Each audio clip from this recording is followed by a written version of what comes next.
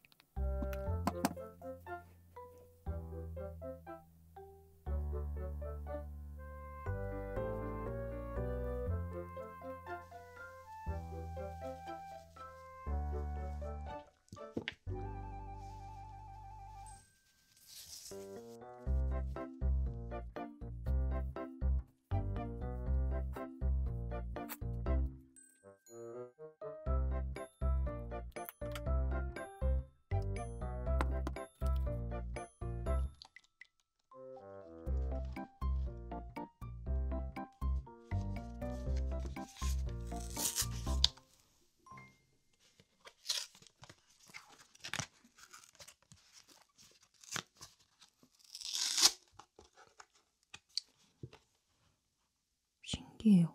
5분 지나니까 매운맛이 사라져요.